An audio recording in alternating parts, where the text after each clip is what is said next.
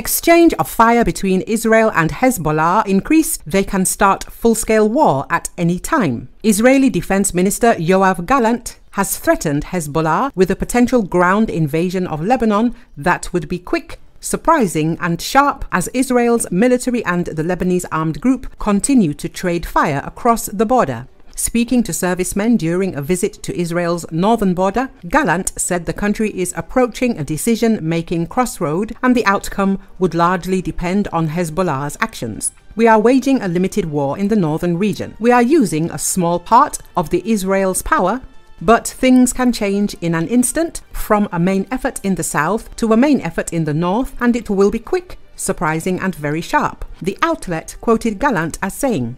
He added, however, that Israel is ready to negotiate with Hezbollah as the growing tensions have caused concerns of a spillover into an all-out war in the Middle East. If Hezbollah wants to reach an agreement with us and reach a situation where it withdraws from the borderline to areas beyond the Litani River as stipulated by the UN resolution, then we will reach an agreement with it, Gallant said. Israeli Prime Minister Benjamin Netanyahu announced last month that he would pull some Israeli Defense Forces units out of Gaza and move them to the Lebanese border, stoking fears of an imminent invasion of Lebanon. Hezbollah's leader Hassan Nasrallah warned the group will launch missiles at settlements that were not previously targeted if Israel continues to target civilians in Lebanon. 8 civilians, including 3 children, were killed in Israeli airstrikes in Lebanon earlier this week, according to Lebanese media.